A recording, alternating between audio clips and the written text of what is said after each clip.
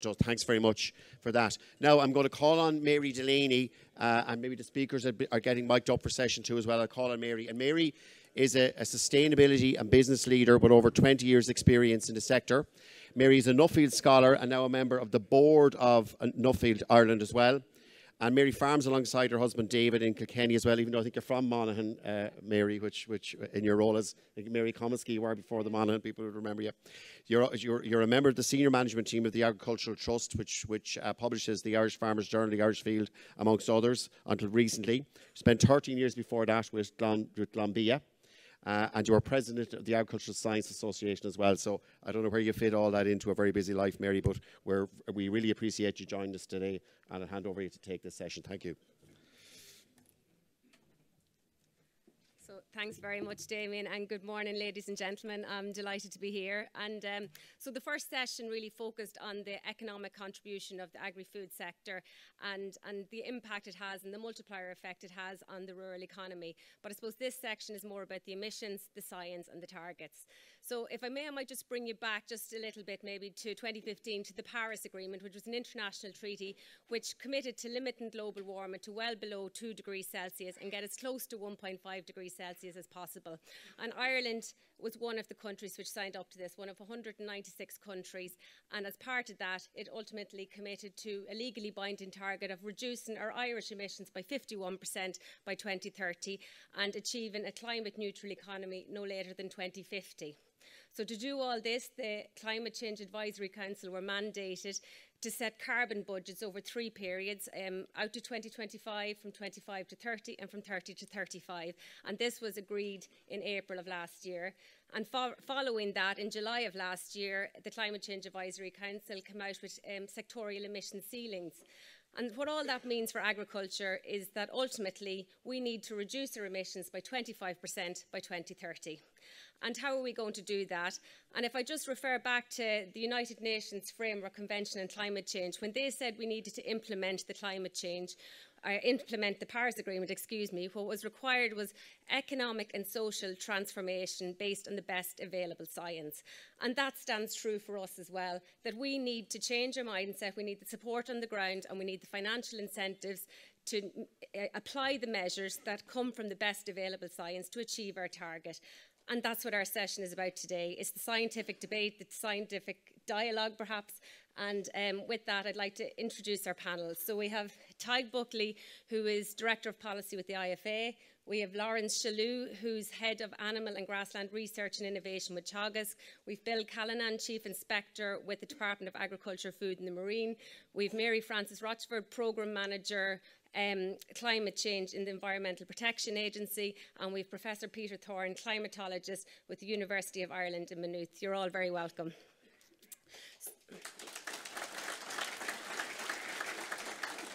So the format is just going to be 2 presentations from Tadhg and Laurence, and then we're going to have a panel discussion. So Tadhg, I'd like to ask you to come and go with the first presentation.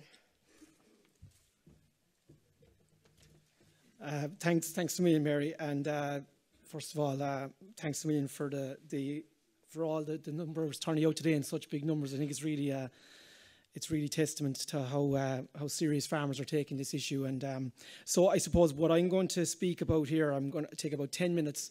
I'm going to speak mainly about the Climate Action Plan, the 2023 Climate Action Plan, which was just announced before Christmas.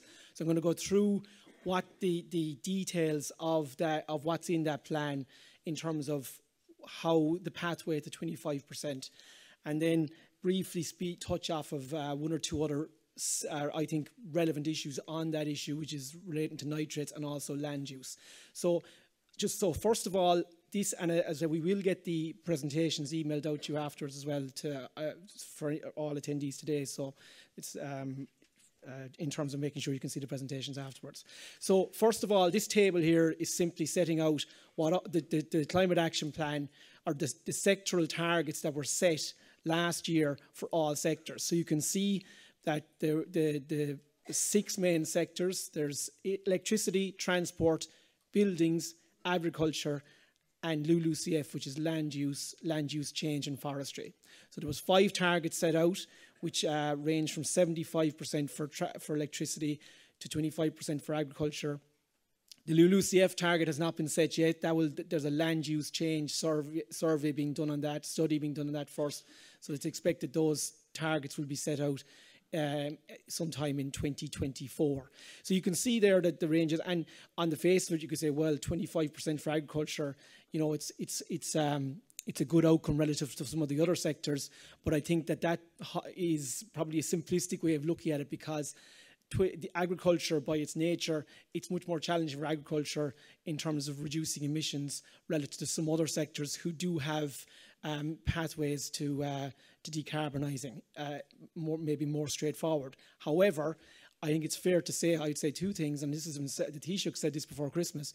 Agriculture is probably one of the sectors that has a plan and is looking at developing a plan. A lot of the other sectors, there's a plan there, but not. I mean, how realistic the plans are, and how together the industry is in terms of discussing it within their sectors is, I would say, is not at the same level that agriculture is at.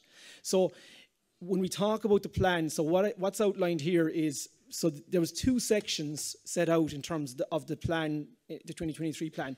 There's the core actions identified, and then there's the additional actions.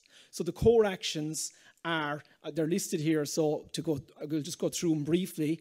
Reducing inorganic nitrogen, and the target there to reduce is by 25% by the end of the decade. And in fairness, if you look at the usage in 2023 or 2022, we've already a chunk of that journey travelled. Second one is looking at increasing the widespread adoption of protected urea. And that's something that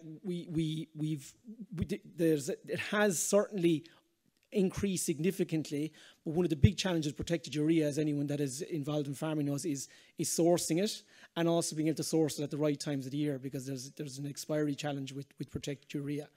Then the other things like earlier finishing of beef cattle, which is looking at continuing the trend that has been there for the last 11 or 12 years in terms of reducing the average age, not every animal now, but the average age across the entire industry. Reducing age of calving, improving animal breeding. So in other words, identifying animals, the ICBF are doing a lot of work on this, identifying low methane emitting animals that we can breed from. And that's a very important thing to focus on as well, and that will need additional support. Increasing organic farming area, which there's an ambition to increase it to 6 times the current area that we have by 2030. Then there's improved animal feeding, which is speaking about reducing the crude protein levels in feed when cows are and other livestock are at grass. Using feed additives at grass. I'm not going to touch on that too much because I know Laurence is covering it in his one. And then there's extended grading and slurry additives. And again, I know Laurence is covering that as well. So when you put those together, they come to something between 15 and 17%. Now, and I think one of the issues with like when we look at agriculture and the climate debate, there's been absolute, complete and utter focus on the 25% figure, which is understandable. But we can only get to 20. You have to pass through 15 to get to 25. And there's a lot of stuff up on that page there, that sheet, that we need to start doing, and we need to start doing now, and we can get the emissions reducing.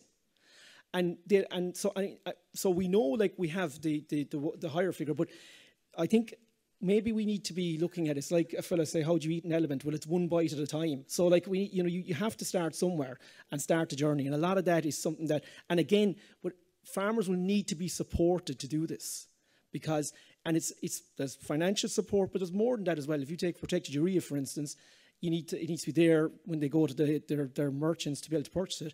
You look at, say, the incorporation of clover, multi-species swards. That will need a lot of advice on the ground for farmers, because it's not straightforward, particularly in different land types. So then we move on to the additional measures. So there's the additional measures then is I suppose, enhancing the use of a feed additive, which is like trying to expand it to use it at grass. So the first page, it was being used indoors. Then there's also what's classified as diversification from livestock farming into anaerobic digestion. So the Climate Action Plan targets the production of 5.7 terawatt hours of biomethane by 2030. Now, it's seriously ambitious. I suppose there's a couple of things that I think we need to look at with that is the whole way of the credit that comes from that in terms of the mitigation of emissions that's happening there. Very little of that will go to agriculture. And as well as that, it's a significant amount of land that is potentially going to be rooted in there. And I suppose the question then is, what will that, and it's more than just the AD side of it, but it's just, I think we have to make sure from a policy perspective that we're coherent across that, because there's a real risk here, I think, that the land market could get completely disrupted, because there's a whole host of different measures, which I'll maybe focus on a bit in a later slide. And then there's also looking at increasing the area under tillage to 400,000 hectares by 2030, which is about 51,500 hectares more than we have at the moment. And in fairness, there was an incentive scheme that was put in place for 2022, and that did see the area under tillage growing in Ireland last year, which I think is a positive. So, and you put those two together and you come to 25%, which sounds great on paper, but obviously it's not as easy as that, unfortunately. Now, so then we look at LULUCF, which is the land use change and forestry targets. Now, there's no numbers put in the climate action plan as of yet, because of there's this further study going on, but there is numbers put in terms of what hectares of ambition. So in terms of afforestation, the aim is to have an additional 68,000 hectares under forestry by 2030. Looking at improving carbon sequestration on mineral soils, and that's targeting about just over 10% of the land in the country, because actually if you drain mineral soils, you reduce emissions from a land use perspective. It's the opposite to organic soils. And then there's in the plan there's reduce the farming intensity on drained organic soils. This is I'm taking this directly from the climate action plan, and that's targeting 80,000 hectares of drained organic soils to be farmed at reduced intensity. And then there's also wetlands, which is looking at to be funded and rehabilitated 41,000 hectares of wetlands. So, and that's on the LULUCF side of it. So now if you put that, so that's the climate action plan and LULUCF. So the other thing I just want to touch on is the nitrates action program. I'm not going to go into it in any significant detail, but I suppose one of the things that we would have done there is look at modelling and say, well, what will the nitrates action plan program, if we have to reduce from 250 to 220 organic in 2024, what impact could that have? And that could potentially soak up another 28,000 hectares of land. And we all know it's happening already, because people will see it in the land market. So that impact there is something that is going to have a direct issue, create significant potential issues if you're going to try and use land for other things as well, because you have a finite resource, and you're putting a lot of pressure on that market.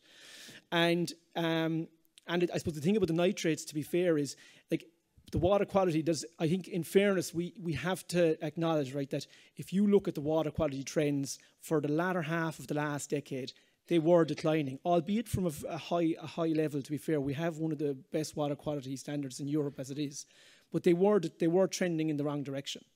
But to be fair, in the last 2 years, and you can see it there in the figures here, the trend is trending positively again.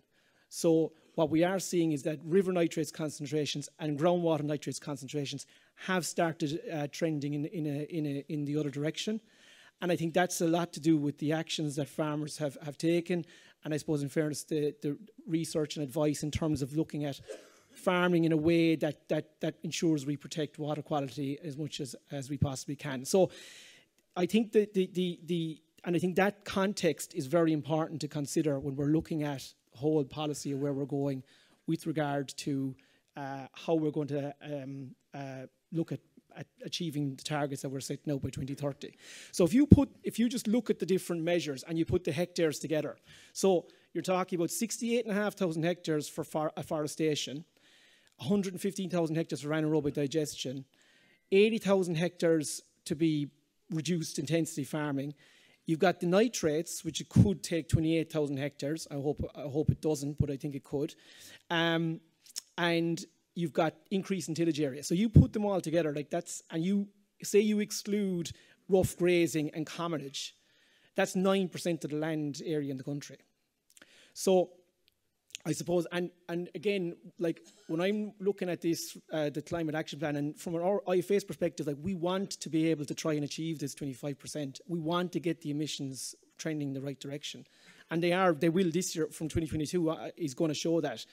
But I think it's just important that we put in context what we're potentially looking at doing here. And is there a coordination? Like, are we thinking about, well, LULUCF targets will have one impact, other policy changes. So we need to be thinking in a coherent fashion, looking at the areas rather than looking in silos at these.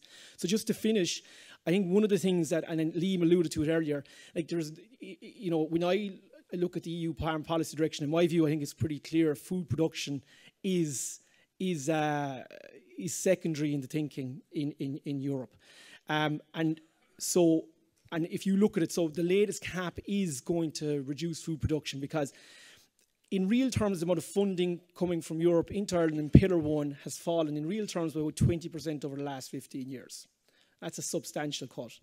And then you look at the latest around a CAP programme, like you've got reduced funding in real terms, you've got eco schemes, you've got increased non-productive areas, and you've got in general where you see the most productive farmers taking the largest cut in their payments. So it's inevitable it's going to impact food production. And hopefully at some stage this will resonate. And I know Lee mentioned earlier there is signs that is starting to resonate some bit in Europe now. But because there's no doubt that that's what's going to happen. And if you look at the other policies that are on the horizon, like as the Nature Restoration Law, the Industrial Emissions Directive, there's carbon farming and EU taxonomy regulation. I'm not going to go into them in detail today, but I suppose the point is that they all will inhibit rather than promote food production by their design. So, and then the question is, well, where are we going to be at the end of this decade? So I suppose I just wanted to kind of put that in context about what is there in the Climate Action Plan. And again, it's looking at it and saying, well, what can we do here, and how can we try and achieve the objectives, but also make sure that we don't do irreparable harm from a social and economic perspective by blindly pursuing environmental sustainability at the exclusion of everything else. So thanks for your attention, and I'm happy to take questions later.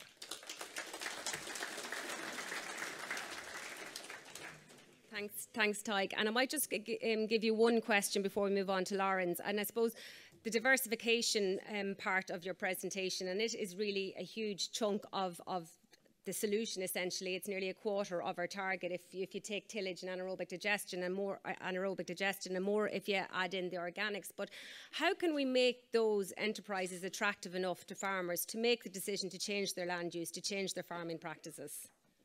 Well, I think that I think the bottom line is that farmers will rightly, if you look at any of the sectors and you look at, if you want to change practice, whether it be in transport or be it in energy, whatever,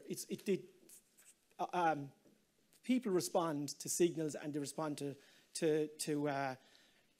I suppose they look at it and they say, well, is this going to make sense for me? So farmers they're obviously going to look at things and say, well, economically, if this makes sense for me, yeah, I'm going to look at it, I'm going to consider it.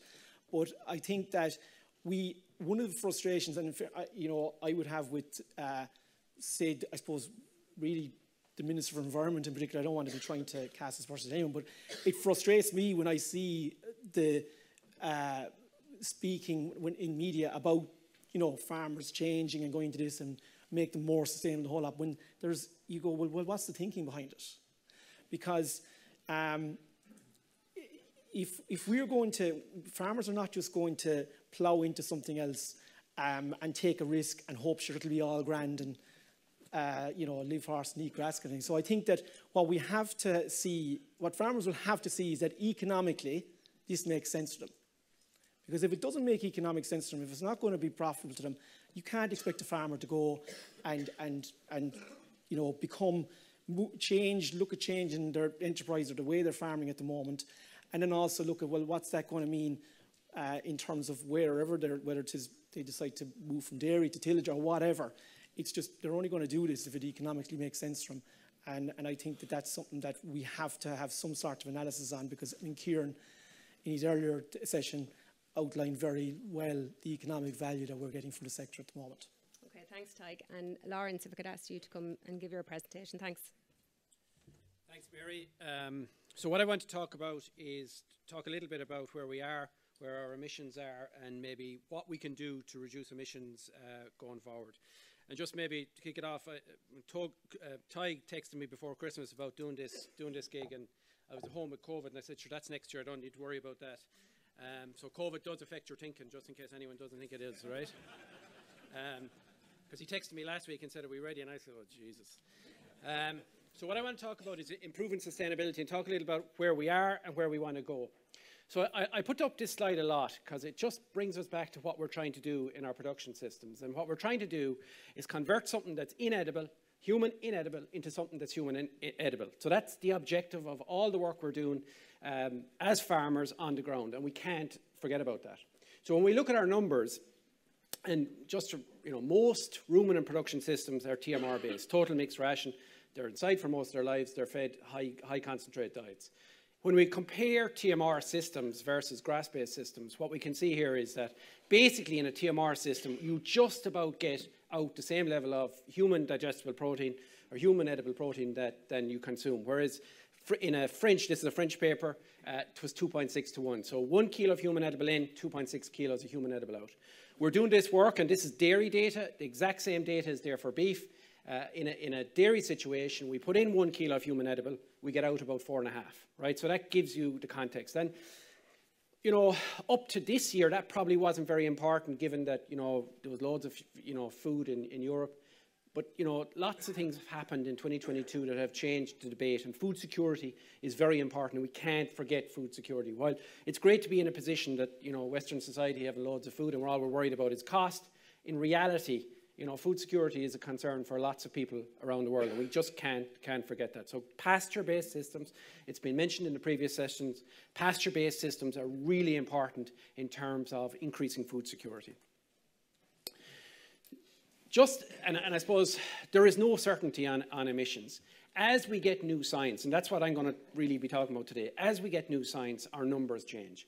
And just to give the context, the carbon footprint of dairying run through the Board BIA models, the Teagasc models that are run through Board BIA, was coming out at somewhere around 1.1 kilos of CO2 equivalent per kilo of fat and protein-corrected milk. When we get more data, which we did over the last couple of years in terms of fertiliser emissions and so on, by just changing those emission factors, which in fairness to the EPA are in the EPA and the inventory, our emissions from milk go from 1.1 down to 0.97. And there's lots more of that to come. So we get more information and our numbers change. And that's something that's important in this debate. I'm not going to dwell on this at all. Tadhg talked about it. 2018, we produced 23 million tonnes. We have to get to 17.25. That's the plan. There is technologies that we have today, and Tadhg talked about them, that we can get immediate effect. And just to say that there is huge progress being made in 2022, we need to keep that momentum, whether it's protected urea, whether it's lime, whether it's whatever. We need to keep that momentum and take on the technologies that we have. There's new technologies coming, and that's really what I'm going to talk about for the rest of my talk. Just give you an idea of where they're at. Some are close, some are further away. But there's some real excitement coming in terms of potential solutions that are on the way to maybe bring us to bridge that gap beyond that 16-17% to maybe closer to that 25%. So the first one is in terms of emission factors. So, up to very recently, we weren't doing a whole lot of methane measurement, whether it was in beef systems, sheep systems, or dairy systems. We're doing much more of it now, and that's going to be ramped up further and further and further. And basically, to be fair to the EPA have their inventory models. We ultimately developed some of those inventory models, and we feed science into the EPA through the inventory process. And as that science gets published and it's robust, then it gets updated and you have new numbers. So, currently we have a figure that when a cow eats feed, about 6.5% of that is lost, of that energy is lost as methane. As we collect more data, we're changing figures on that. Same with Jan in terms of when they're indoor on silage, we're using an equation. And this data is pretty old. Just to give you a kind of a picture of what we're finding. So we have data that's old. What we're finding is that when we measure methane, it's substantially lower. In our grazing dairy cow system, when we measure that methane, it's substantially below what the models are saying. So that means we have new science and it's going through the peer review process. Now, that new science is going to feed into the inventory, and it's highly possible that we'll have new emissions. So instead of a dairy cow producing a certain amount of emissions, they'll be producing a substantial amount less. So basically, when we pull all that together, we're saying that we're overestimating the methane in our models by quite a significant amount, maybe 10–12%. When cows are at grazing. So the numbers here aren't important. It's just to paint the picture of what we're doing. Secondly, when animals are indoor in silage, we're currently using a model that came from Northern Ireland. Data is significant, maybe 20 years old. When we measure animals indoors, in terms of methane, we're coming up with substantially lower numbers. So again, as that science gets published, that will go into the inventory and change those inventory numbers. So just to give you, and I've called this baseline, because, and the reason why I'm saying that is that when we update these emission factors, we update back what happened in 2018. So that's important. The emission factors for grazing and silage, that's been done in a dairy system. It's also been done in beef systems, and it's been done, it's going to be started in sheep systems. So there is potentially substantial wins, we know, on the dairy side and potentially on the beef and sheep sides as well, both indoor and grazing. In terms of another update that has happened and the models are being looked at is in terms of beef model updates. So essentially how the models take new emission factors, how they link to ICBF, I see Andrew Cromie there, how they link to ICBF data to give actual data around age of slaughter, because Tadhg mentioned that age of slaughter has reduced quite dramatically in the last 10 years and making sure that the models are picking up that data. And then the other one there is emission factors. So, there's lots of work going on in Teagasc, in Johnstone Castle, on emission factors around different types of fertilizers, on lime, etc., etc., etc. So to put all that in context, by updating those numbers, it's highly possible that instead of in 2018 we producing 23 million tonnes, it's highly possible that that's well under 21 million tonnes. So, that's something that is exciting. As we get more information, we're able to understand better. So what would that mean for the carbon footprint? And again, just to give you the context, in terms of the carbon footprint of dairy, instead of it being 108 that we had 2 years ago, suddenly your carbon footprint, without you doing anything at farm level, by having better information, having more robust information, your carbon footprint drops to 0.87. So again, back to Deirdre and Borbia and marketing, that's hugely important in terms of as we sell in an international market in terms of our carbon footprint. So I'm just going to talk then a little bit about a couple of technologies that might deliver some of the solutions. And there's been lots of talk about additives. There was one, I think, again probably in the journal last week around an additive that can give us 70% reduction in methane based on work that's coming from New Zealand. And again, there's lots of excitement around that. Just to caution, most of the additives have lots of claims. When you test them, they give you very little, right? So that's and maybe that's a lot about a lot of the stuff that we have. But there are some that really are delivering and really are delivering significant solutions. So for me, what must an additive have? It must have consistent methane reduction, right? It must have a mechanism delivery. And it just surprise you about some of the groups that have additives developed and they haven't thought about how you're going to get it into the animal. It must be able to be counted in the inventory. So there's no point in using this thing and paying lots of money if you're not going to get credit for it. It's a waste of time. So it has to be counted in the inventory. There can be no food safety or residue impact, and no negative performance effects, right? So they're non-negotiable. What's desirable? That they're low cost. So we're in a situation where we don't have solutions, so we can't actually sell someone, oh yeah, I want you to give us that solution, and then we say, I want you to give it to us for free or for cheap or whatever. So that's probably a desirable, and I think as we have more additives, that will happen. Increased performance benefits would be nice. Natural origin would be nice, again, in the marketing side.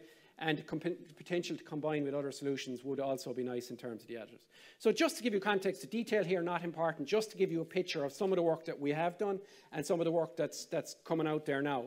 So just to say that, that is a study that lasted about 10 weeks. The blue line is the methane. So that's the methane that the animals are producing. So somewhere around 300 grams a day, hovering up and down.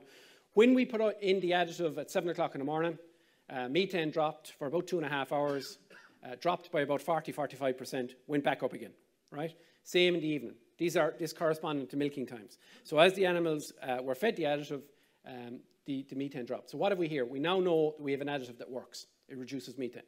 What we don't have is an additive that lasts long enough in the rumen to give us a very strong, long effect. So that's the next piece of work there.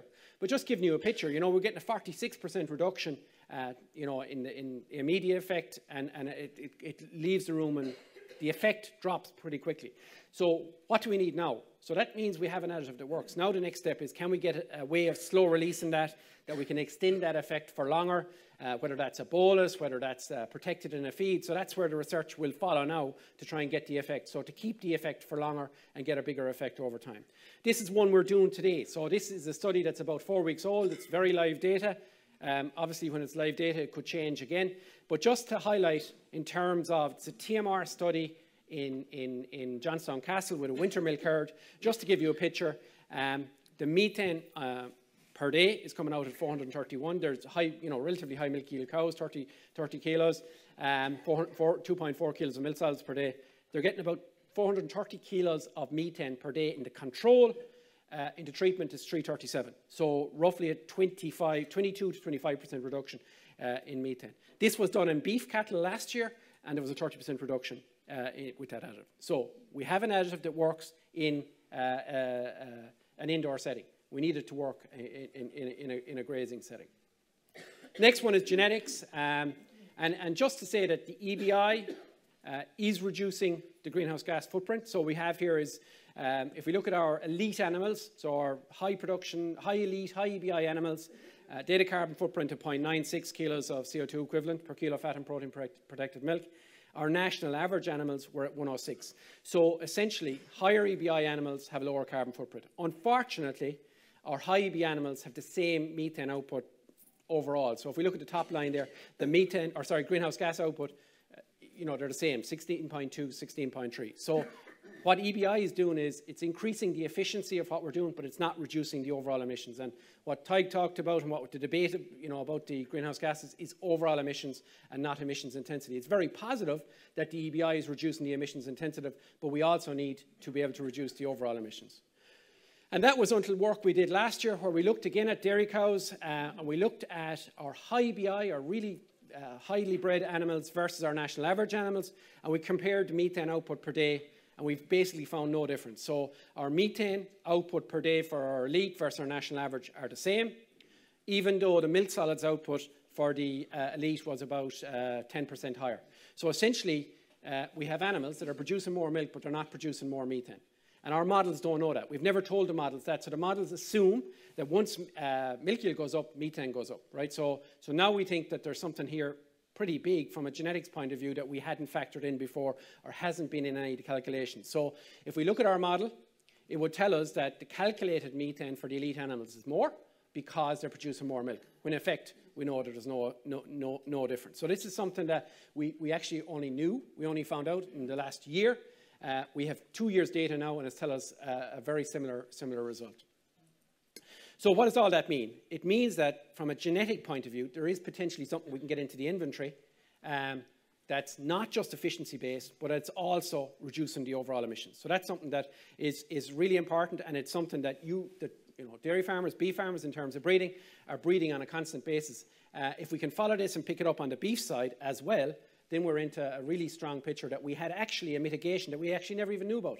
And that's something that's going to be a strong focus of our work, ICBF work, as we go into the future.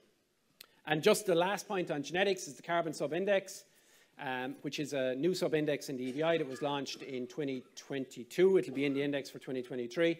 Not loved by everyone, I think it's fair to say, but it is, I suppose, an attempt to start to bring emissions into the, as we breed animals and bring that into the overall calculations.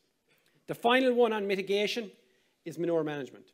And I think manure management is something that we haven't probably, there's certain amounts of work going on in that, in Teagasc, but I think it's one that we can ramp up much more. Like if you think about it, we've 6.5 million animals, ruminants in the bovines in the country. We have a lot less slurry tanks. So like being able to treat a slurry tank to reduce methane might be a lot easier than reducing individual animals. And there's some really positive early research showing, you know, whether it's alum or ferric chloride or acetic acid, that's showing significant reductions in methane for methane in storage. And just to be put in context, methane in storage is roughly about 1.8 million tonnes of our overall emissions of that 23 million tonnes. So it's a huge number. Maybe we can make significant progress with that. I suppose one point to say is a lot of the solutions are pH based. So you're dropping the pH. Is there, you know, I think we need to be clear that is that going to have an impact on slurry storage, structural integrity? All that has to be built in, health and safety. But there is certainly a significant area of work, and I think there's huge potential here that we haven't really factored into our numbers. The last piece I want to talk about is post-2030. You're probably saying to yourself, why is he talking about post-2030 now? We're like in 2023. Well, it's important because that debate around 2030 started already, right? So what do we look like at 2030? And Mary mentioned that the Paris Accord and temperature stabilization, 1.5 degrees, you know, not letting it, you know, 1.5 degrees. So, you know, what can agriculture do? So the policy is set until 2030. What's policy going to look like after that? Because you know, the objectives are going to be different. So beyond 2030, how do we you know, achieve temperature stabilization? And for me, this is something the agri-food industry needs to embrace rather than the policy. I think the policy will come second, it'll come afterwards.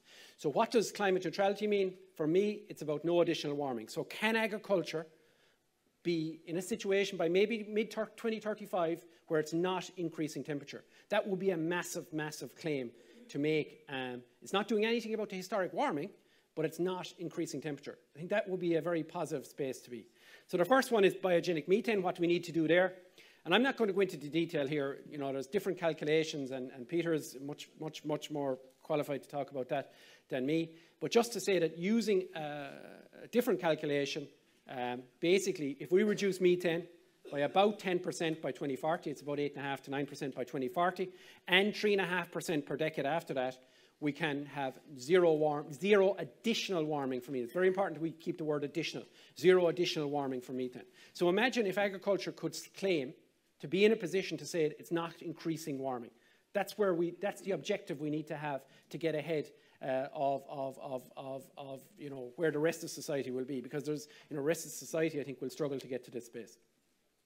Does all this stuff, is it all made up? Is it, you know, does that methodology or the GWP star methodology, is that pie in the sky? And again, the IPCC basically, and what's highlighted here is important because, you know, sometimes we read these documents. This one I think is for, you know, 3,500 pages. Peter, you've been involved in writing some of these, so like you're much better qualified to do this. But just when you read the text here, you know, GWP star, the warming evolution resulting from net zero using GWP, defined in this way, corresponds approximately to reaching net zero CO2 emissions.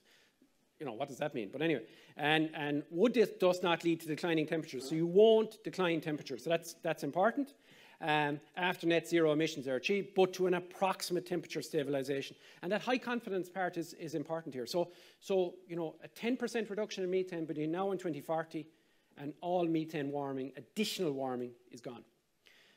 The Climate Change Council, this is a report they came, and again, Peter, you're involved in this, just in terms of some of the work that Paul Price did, and basically, just to say that it kind of accepts the methodology in terms of the warming effect.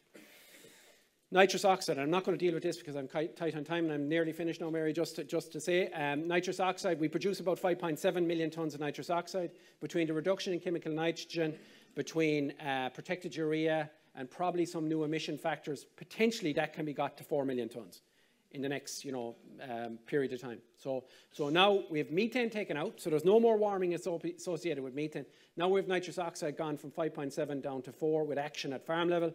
So we have 4 million tonnes. So like we're in a much better place in terms of warming. So the last piece then is carbon dioxide. And this is probably a lot of, you know, controversial for a lot of farmers in terms of what's happening. So just to be clear, what are the numbers saying?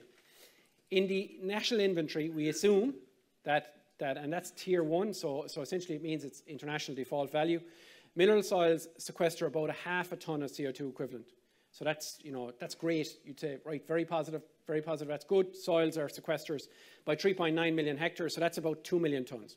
Unfortunately, drained peat soils are assumed to lose 25 tonnes, and these are ballpark figures, across 335,000 hectares. So that's closer to 8.5 million tonnes, right? So we're losing 8.5 million tonnes, we're gaining 2 million tonnes. So the net picture is about 6.4 million tonnes. What do we not know? And just to put it in what do we not know? Sequestration on mineral soils, we think, is underestimated at 0.5 of a tonne CO2 equivalent. We think that might be closer to 1.5 or 2, we don't know, but it is a lot. It's a lot higher than 0.5. So just to put it in context, if it was 1.5, or if it was 1.5, so you'd be talking about 6 million tonnes rather than 2 million tonnes of carbon being sequestered. Drainage status of peat soils, we have absolutely no idea.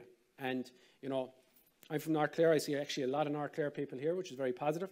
If we look at the drainage status of peat soils, I think a lot of these soils that were drained in the last 50 years are no longer drained. So that's important. We don't know how much carbon has been lost from these peat soils. So the net picture, excluding forestry, actually might be a positive. Instead of losing carbon, the soils might actually be gaining carbon. So we could be in a very, very positive place from a carbon point of view. So if we just paint a picture, methane gone to zero by reducing by 10% from additional warming. Nitrous oxide, we need to reduce it significantly. Maybe we can get it down to 4 million tonnes. If we have more accurate emission factors for our soils, can we get that up dramatically and be in a net position of net zero? So that, climate stabilisation might be very possible by mid-35s. This is a French paper that was published this year, just shows the kind of range across Europe in terms of sequestration on different soils. And you can see here there's a huge range, and this is carbon. So to make this into CO2 equivalent, you multiply it by 3.6. So this first one there, improved grazing, there was sequestering about 1.2 tonnes per hectare. Your fertilised sward was sequestering roughly about 2.1, 2.2. So there is huge potential here in terms of our soils once we have more accurate information. The final piece on that is that there is lots of information being collected on this now. You could say maybe we're slow to the race, and DAFM have funded huge amounts of this. SFI, Vista Milk, Dairy Levy. There's lots of funding, and this investment is going in pretty strongly now. And Bill might comment, but I think we have one of the densest network now of eddy covariance towers anywhere in the world. So this information will become available, and it'll take some time, but it will be robust information. Final slide, progress at farm level. So if we just look at our National Farm Survey and we look at what's happening, you can see that the amount of protected urea dramatically increased. Tadhg talked about it. The amount of less is increasing. The percentage of slurries applied as less is increasing on dairy farms. The percentage of chemical as protected urea, etc. So there is progress. Finally, if we look at lime usage, it's up by 49%. I think the President mentioned that at the start. It's up by 49% in 22 versus 21. Protected urea is up by 59%.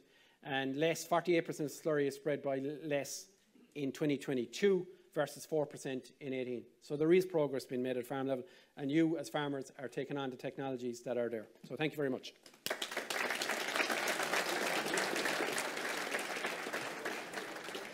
Thanks very much, Laurence. A huge amount covered there. And I suppose just one of the quick questions before we open it to the panel is, I suppose the exciting research that you mentioned there in that higher output or higher yielding cows are not necessarily higher methane emitters.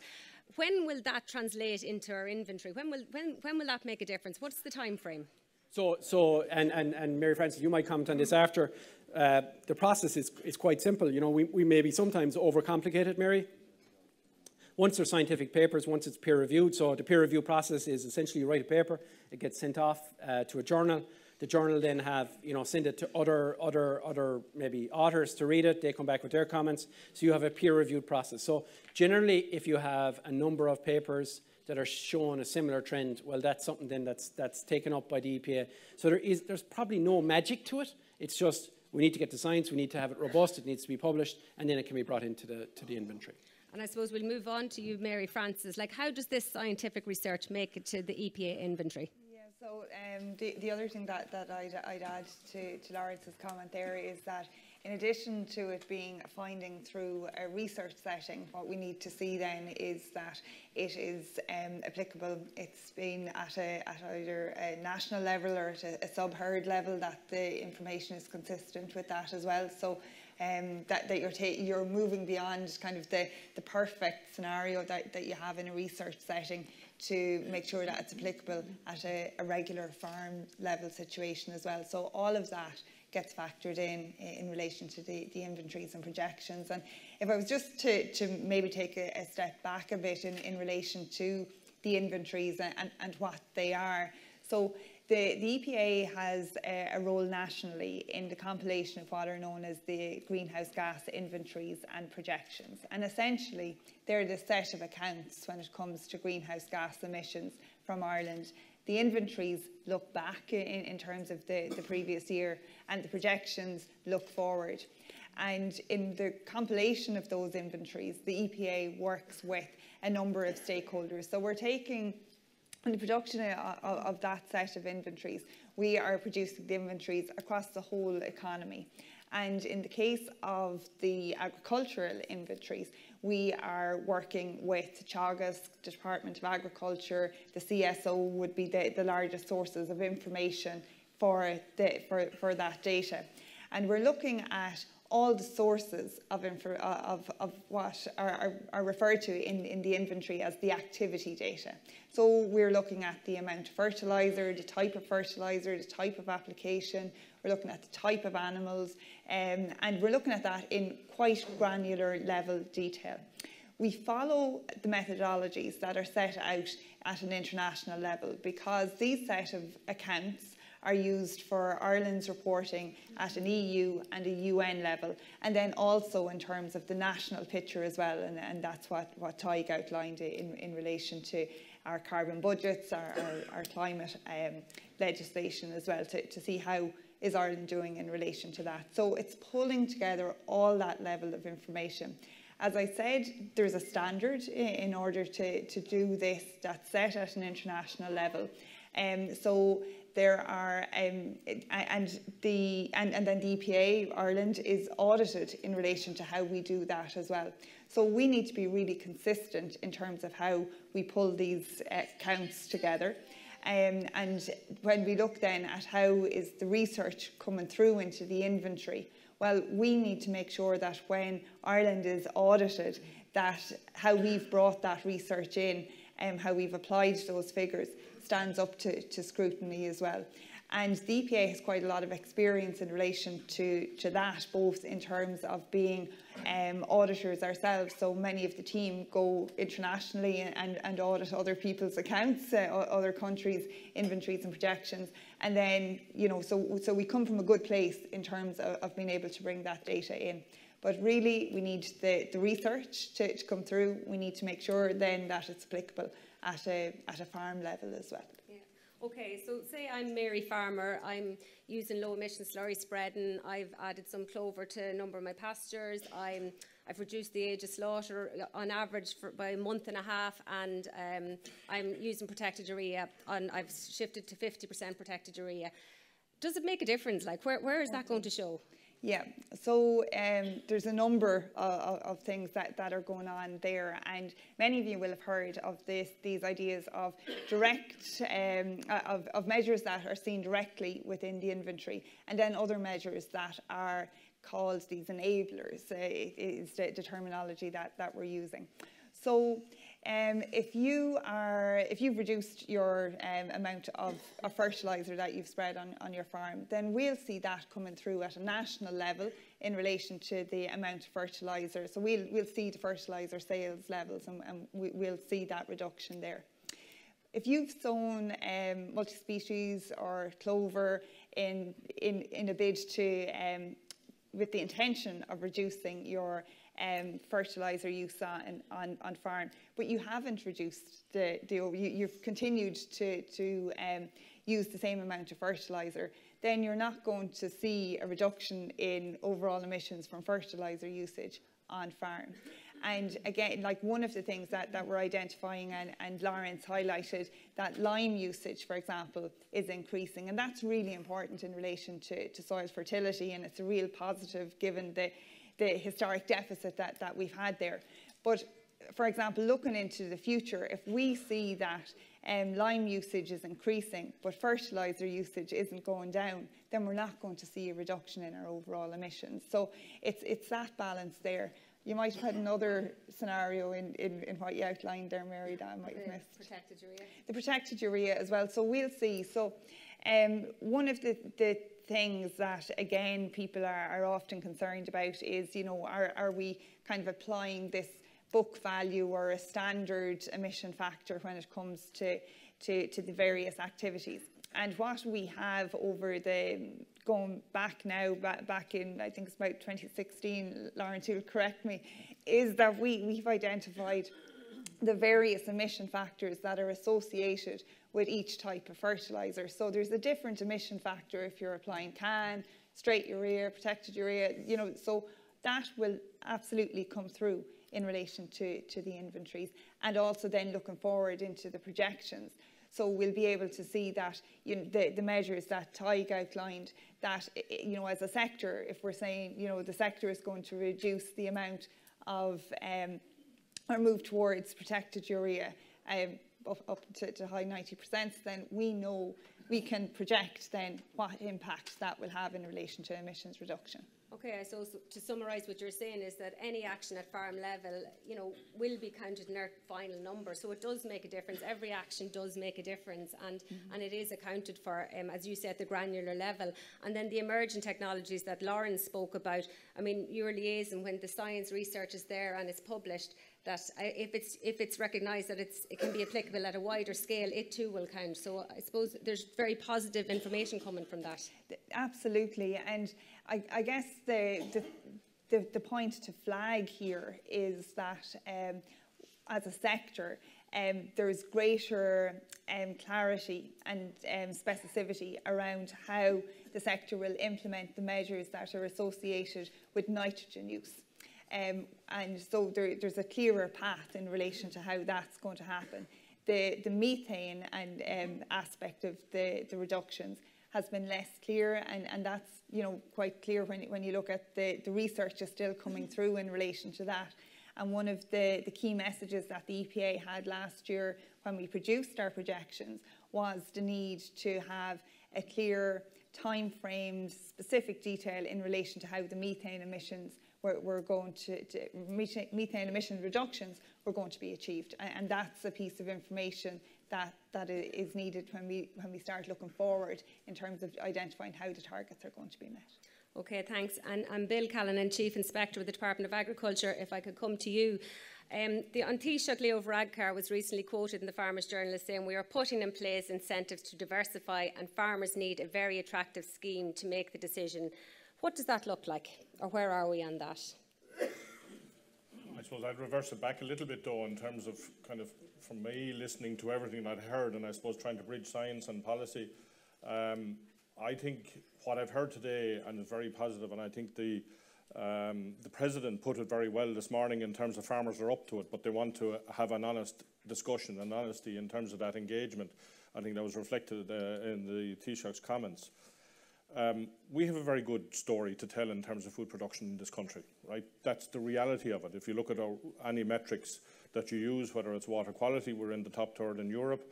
Similarly, grass-fed, rain-fed system of livestock production is very environmentally friendly. And we have a very diverse biodiversity platform. But I have to be honest with people as well in terms of the criticism that we're getting externally is that some of those metrics and some of that narrative is in a negative trend. And I think we have to recognise that and say, well, look at how do we address that as a mechanisms of supporting that food systems approach that we want to deliver out of it. And what do I mean by that? If you look at it, water quality has declined in recent years. If you look at from a climate perspective, our land use, notwithstanding the work in terms of Laurence is doing and the measurement of that, is a net emitter, so it's not contributing to removing emissions. And if you look at the EU point of view that Liam was talking about, a climate neutral Europe in 2050 really has only two options in terms of pulling out that residual emissions that are associated with the likes of aviation, and that's carbon capture and storage, or how we use our land. So they're increasingly a focus on that. So I think there has to be an honesty of look at the positives that we have, but also reflecting how do we change the negative. For me then, in terms of how you deal with that, what keeps me awake at night is understanding, well, look at have we the building blocks to do that, and being honest with people in terms of that, and that is ensuring we have the research, and I think we're in a good place overall in terms of that investment to know what's possible, but relying on future solutions won't address the problems of today, and I think we have to reflect on that. Have we a plan? Well, we were the first sector that came out with a plan in terms of achieving the 2019 target, Ag Climatise. And we will build on that again in terms of engagement with farmers. The Dairy Vision Groups is another example of engaging with farmers around what can we do. The Teagasc MAC curve identifies those actions, and that we embrace the implementation of those. It's not going to be easy. I'm not going to say to anybody it's not going to, that it's easy. It's not. There's no silver bullet. It's a whole series of changes at individual farm level. As Mary said, then when you put into the infantry, make a difference. Looking at have we the structure in terms of advisory support for farmers? You know, have we, as I'm sure Frank and Seam in the audience will talk about the likes of the signpost farms, are the messages to farmers consistent? Because farmers are doers, and once they understand, will say, listen, tell me what I need to do. It's critical to that conversation. Have we the policies that are supporting that? So, for example, you know, working with industry around having understandable metrics, understandable actions that we know can translate and change the inventory in terms of our emissions, and creating that into the story around Irish food production. Because to my mind, there's a very simple hierarchy of food production. In the first instance, you know, if you're hungry, don't pretty much give a shit about anything else. It's food availability is your first concern. That's the reality of it, and it's a worldwide issue, not just an Irish issue. You know, we've seen countries, let's say, where food shortage is a constant problem. There's 800 people going to bed every night hungry. It's not right. Second stage then of that is safety. Is it safe? And everybody has known about the outbreaks, the likes of melanine in China. You know, is our system safe? And we have a very strong record in that. The next one is it sustainable? That's what people get exercised about. And I believe the next one above that will be health. The next generation considering how food improves their health. Are we aligning with that? And this isn't just government driven, it's driven by the consumer. And we have to maintain our relevance. And that's around having a verifiable piece. The last thing I do think into the future then being open in terms of alternatives that are coming from farmland.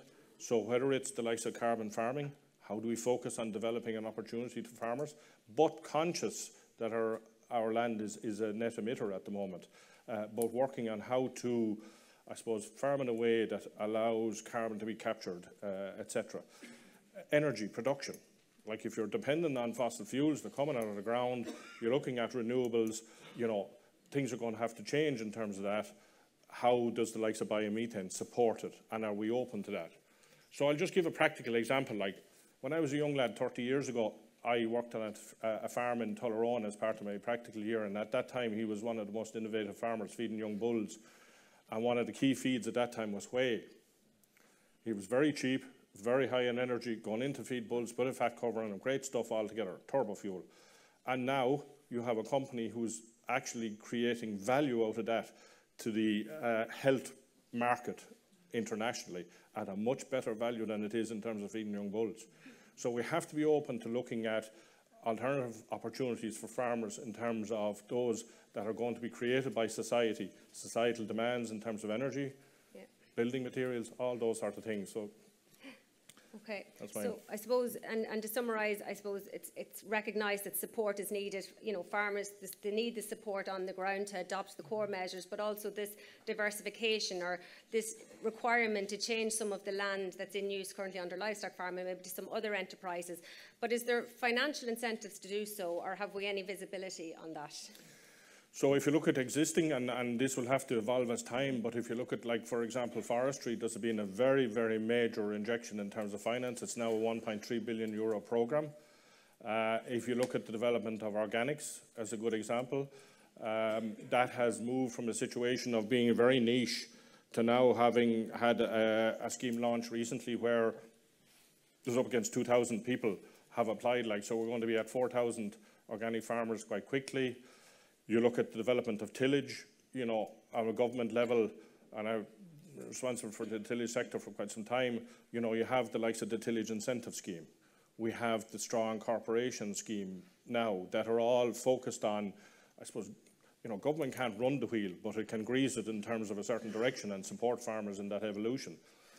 But it's not just going to be about government. The marketplace will have to reward this as well, and that's critical.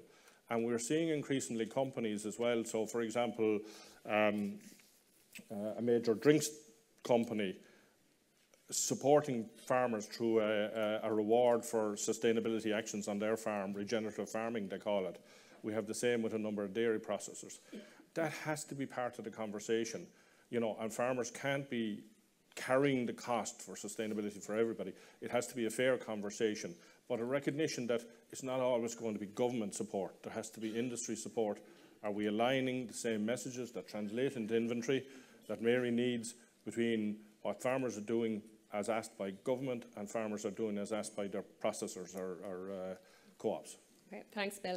And Professor Peter Thorne, I'll go to you. So we've heard an awful lot about the core measures, the emergent science that's coming on board. But why is it so important that agriculture achieves its 2030 target to begin with? So, well, first thing to say is that farmers are at the forefront of climate change. Climate change is already a problem today. Many of you will have struggled with the heat waves this last summer. Many of you will have been affected by numerous floods that have occurred. This is climate change. This is here and now. This is the result of our historical behaviour as a society, principally through the burning of fossil fuels for nearly 2 centuries. And so we need to act. We know that climate change now is a challenge to all of society, I would argue particularly to the farming sector. We know what 1.2 degrees, today's global warming, looks like. If we don't continue to act, we know the science is crystal clear that things will get worse. The challenges will get worse. The heat waves will become more frequent, more severe. The extreme precipitation events will get more extreme, more frequent. We will not stop this getting worse unless and until we reach net zero. Now, net zero is broader than the agricultural sector. The agricultural sector could get to net zero and we would not be net zero as a country. It requires all of society. And one of the things that drives me absolutely potty is any time climate change action comes up in the media by the third question, it's agriculture. That fundamentally means that it makes it to 98% of the population who are not farmers, to quote the late, great Douglas Adams, somebody else's problem. It is not somebody else's problem. It is all of our problems. Agriculture must play its part, but agriculture alone cannot solve this. And agriculture playing its part means, yes, meeting the challenge of getting us to 25% by 2030, meeting the challenge of getting us to net zero by 2050. As numerous people have said, this will not be simple. But the alternative is that we do not stabilise climate, that climate continues to get worse, that the farms we leave to future generations become less and less viable, less and less secure. I do not believe there is a single person in this room who actively wants to do anything other than leave their farm to the next generation in at least as good a shape as they found it themselves. And so it's hugely challenging. It's going to be a huge, huge issue for the sector. It's going to be a huge issue, to be frank, for every sector in society. If I walked into a similar room for any other sector, many of them are further behind, as others have noted, they'd all be saying the same thing. We can't possibly, we can't possibly. We have no fundamental choice here unless we want this challenge to get worse. So we must address it. Okay, and just want to pick up on something that Laurence said, and he talked about no additional warming when we look at 2030 and beyond. What is that for you in terms of agriculture? You know, is that climate neutrality? What does that mean from your perspective? It could look multiple different ways. And that's one of the things, is there's no single pathway here. There are multiple potential pathways. And partly it will depend upon how we do accounting internationally. And you saw in the presentation the GWP star, GWP 100 thing. Right now, we emit so much that from an international perspective, nobody cares. I mean, the fundamental challenge here is that the greenhouse gases, there are different greenhouse gases that vary over several thousands orders of magnitude in terms of the radiative effect of an individual molecule, and over similar timescales from 1 year to, or less than a year, to thousands and tens of thousands of years lifetime in the atmosphere. And policymakers need some way of making equivalents, and they've alighted on this GWP 100. And that's fine when we're burning so much fossil fuel and putting so much into the atmosphere. But as we reach net zero, we will have to grapple with the fact that there are greenhouse gases like methane that do not hang around a lot. It's a bit like having a bath and turning the tap on and leaving the plug out. How high it gets depends upon the flow rate in. Whereas there are other greenhouse gases, most notably carbon dioxide, that are the equivalent of just putting the plug in. Until you turn the tap off, it continues to rise. Right now, GWP 100 kind of smudges between the two and fudges a lot. As we get towards net zero and climate neutrality, we are going to have to start grappling with the fact that short-lived climate forces have a different imprint than long-lived climate forces. GWP star as a metric is starting to get there, but unfortunately, EU international accounting is stuck in GWP star 100. And to give you an idea of how long this might take, they recently, in 2021, said, fantastic, we've updated the GWP 100 values to the IPCC AR5 values 6 months after AR6 had come out, and fully 7.5 years after IPCC AR5. So getting things moving internationally will take time, but we need to do it that way. If we started doing our emissions inventories in a different way to international and EU accounting, we'd get in a hell of a mess. But it's an argument that's being made, not just by the farming community, by the science community, and as we get to towards net zero, it's really going to matter. Okay, so Laurence, I might ask you just to come in very briefly there, because Peter talked about methane, which is one of the biggest contributors to our overall emissions, being a short-life climate pollutant, and like that's a key message in terms of agriculture. So, can you just comment on that and what we need to do? And I suppose you could look at it and say that methane has a very high warming effect, but it's short-lived. So, it's very forgiving is a way of looking at it. So we do something to reduce methane and we can have that effect out in a very quick time, 10, 12 years, relative to CO2 that's there for thousands of years. And that's really important in this debate. So it's almost a very forgiving gas. And there has been a debate that, we should focus on the short-lived gas because we'll get an immediate response. But actually, the longer-lived gases are going to be there for thousands and thousands of years. So the more we can reduce them, actually, the bigger effect.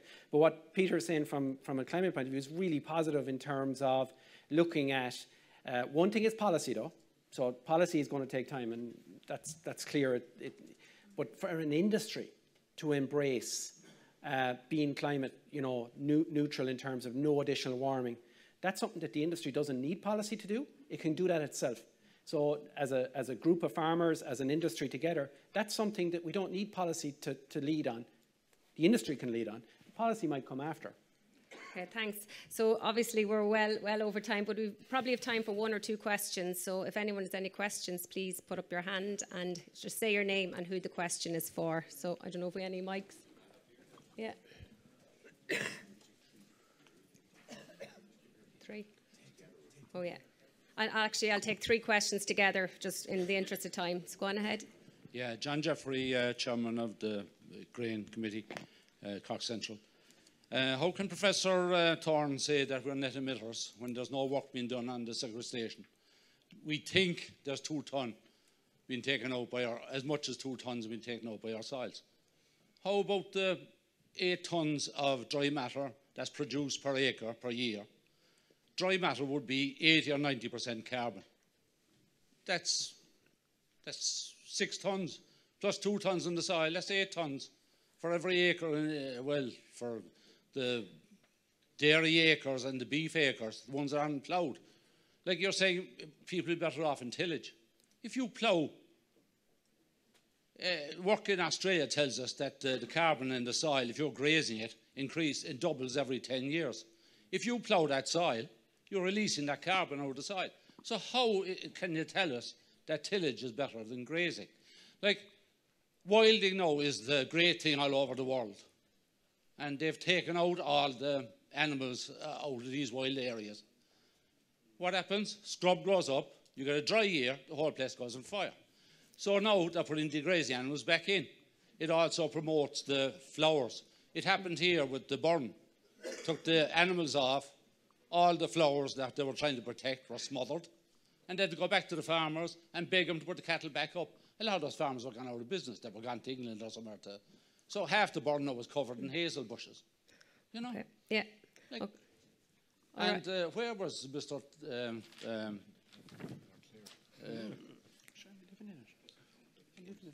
The first man there in the first session, the first speaker? Where was he the last 3 years? He should have been PRO at the IFA, and he should have been on the radio morning, noon, and night. Okay, all right. You know? Listen, we'll take two more. Kieran, you must send on your agent, but we'll take two questions together, and then we'll go to the panel just to address the issues raised. Yeah, go on ahead. Hello, James Gagan, Westmead IFA. Just a couple of points there. One, the total carbon figure for agriculture is there 23 million tonne. Now, I learned in school a thing called a carbon cycle, and carbon up and carbon down. That figure is the total for carbon going up, and zero taken off for carbon going down. So to me, that figure is totally false. Now, it's great to see Teagasc coming up with figures starting to lower that figure, but they have a long way to go, because actually, I think if we go back to science, that figure is already almost neutral. And that 23 million is away with the fairies, because it is zero for what's sequestered of it. Now, one of the cures that the government have come up with is to reduce the age of killing cattle to 20 months. And Our Lady from Borbia said that our green grass image is our main selling factor worldwide. Now, if we go to 20-month or 24-month killing of cattle, the majority of our calves are born in January, February, March, April. So their 24-month birthday is January, February, March, April. Now, how do we kill probably 150,000 cattle a week in those periods to get them under 24 months? It's not possible. You can't market them, you can't sell them. And if they're killed then, we have no cattle to graze for the summer. So our summer beef is gone. We have nothing to supply customers with. So that 24-month rule will absolutely wipe out completely grass-fed beef. It will also reduce the beef yield per carcass, so there'll be a major shortage of beef again. So that is a total disaster that has to be totally rejected by everybody here. Okay, thank you. And have we one more question? Yeah, one more here, and then we'll have to leave it at that, and we'll go to the panel just to address those. Hi, two of us? Sorry. Eddie Mitchell from IFA in Leitrim. I wouldn't disagree with a lot of the figures that were mentioned today, but I would be wondering about the figures that you were thinking about in relation to looking forward, especially in terms of land use and land use change. What about equity? You know, we have this idea that we're going to solve all these problems, but we're not really considering equity. What's the impact of carrying out these measures on the west of Ireland, from my perspective? Like, you talked about forestry and emissions from forestry. And generally it's understood now that the emissions from the forestry that we've been planting have been negative, even though we always considered them in the inventories as positive for a long time. You talked today about turning that again back to a positive. Now we're looking at Quilcha now, going to start buying land in the west of Ireland. How are we know we need to plant more trees in Ireland. We know we need to do all of these actions. But how are we going to protect communities in the west of Ireland or in places where land is a bit cheaper? How are we going to protect people from market forces? Like, we don't seem to have any plan that can be assessed, or we don't seem to have any local control over these things. How are we going to do that? Are we going to have to go out and stop Quilcha ourselves? You know, there has to be a better way. There has to be a plan that can be assessed. Okay, thank you very much. So I suppose just summarising those questions, it's been said we're net emitters, but there's nothing done on carbon sequestration, and the total carbon figure is 23 million tonnes, but there's zero taken for the carbon taken off. So maybe if we just address that first, maybe Laurence, if you might just comment on that briefly. Yeah, so, you know, there's a lot of valid points in what's been said. You know, I suppose currently land use emissions are in a different sector. They're in land use change. Unfortunately, they're currently a positive. And Mary Frances might want to comment on that. They're currently a positive. There is actually an increase rather than a decrease.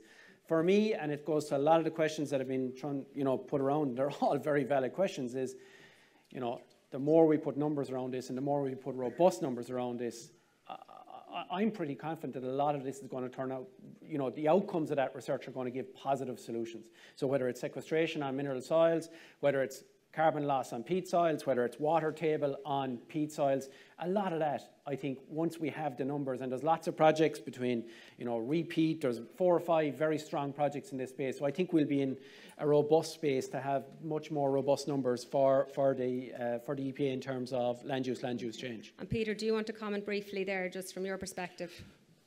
Sure. So, I mean, the inventories are much more certain for things where we're burning fossil fuels, because you know how much fossil fuel you bring in, you know how much of greenhouse gases that produces. They are much more uncertain for the things that matter to those in this audience here.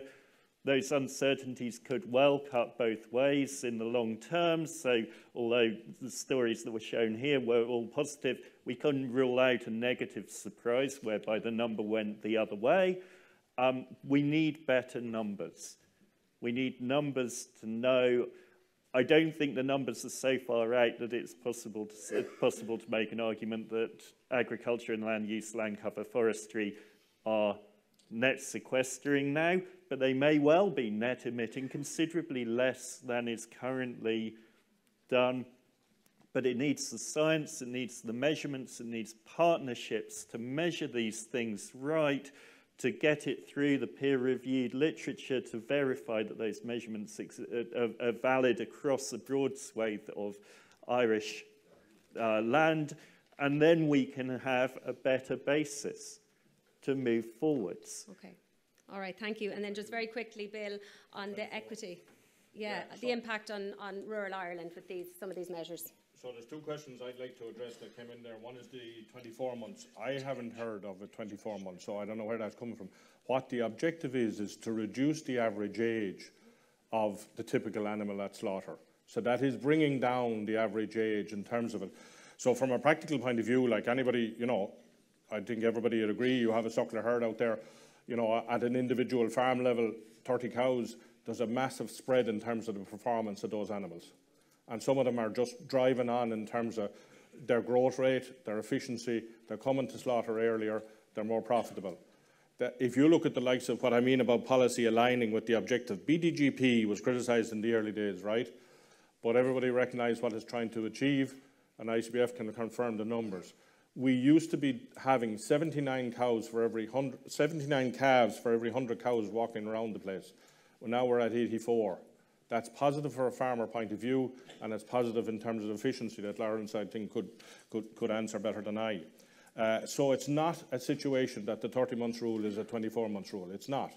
It's a question of bringing the average age across those, even those that are being slaughtered under 24, bringing that down, those that are being slaughtered under 30, bringing that down similarly. On the equity piece, look, at the land use issue is going to be a huge thing, I think, going forward. The government plan is to publish shortly a review in terms of the current usage of our land, and that would feed into a phase 2, which is the development of a land use report in terms of a look at what are the issues for land, and I think equity is something that is going to have to be dealt with that. You can't have a situation, I suppose, where, you know, environmental compliance is borne by the many for issues of a few like that. There has to be equity in it, but there are plans in terms of development of a land use approach over the year to inform the LULUCF target. That's why it was parked. That's doing it, but it's going to be complicated. I suspect there'll be a lot of different views, but part of that will include engagement with people in terms of what the look at that should look and feel like. And Bill, you might just briefly comment just on the tillage comment in that, like this encouragement to move to tillage away from livestock farming, just maybe comment on that. So I suppose where I come from, tillage is if you look at a balanced circular, everybody talks about circular systems. We use 6 million tonnes a year, 6.5 million tonnes of feed. We produce 2.2. So surely there's an opportunity there in a greater focus of delivery of some of that. You know, what you look at, for example, in terms of policy matching it is, you know, the protein aid is being a focus point because we're importing protein, and your question where from, the likes of the tillage incentives. I don't agree with the comment which was made in relation to doubling the carbon content of soils every 10 years. Why? Because if you have a very dry soil, very poor organic content, and I've seen this, and Australia would have it, it's quite easy, massively move the dial there. We have high carbon soils. You're talking about, you know, we have a group looking at how would we develop carbon farming, but the issues we have to address are, first of all, what's the baseline? 2 is how you measure it. 3 is how you verify it, certify it, and finally, how you finance it. So it's much more complicated. And when you have, for example, a high peat soil with a high carbon content, you're moving the dial tiny, not doubling it, tiny amounts. That even everybody goes out and soil samples every few years now. You go out and you take a core, you know, every 40 or 50 steps, and that's as a representative sample. There's more variation in that sample than probably in the carbon movement. So it's not an easy thing to address, but we certainly are looking at it with a view to credibility in terms of what we're saying. Because there can't be false hopes or false expectations created. There has to be honesty in terms of what we claim, I think. All right, we have to leave it there. Listen, I'd like to thank our panel of Peter, Mary Frances, Laurence, Bill and Tadhg. I think it's really obvious that science is central.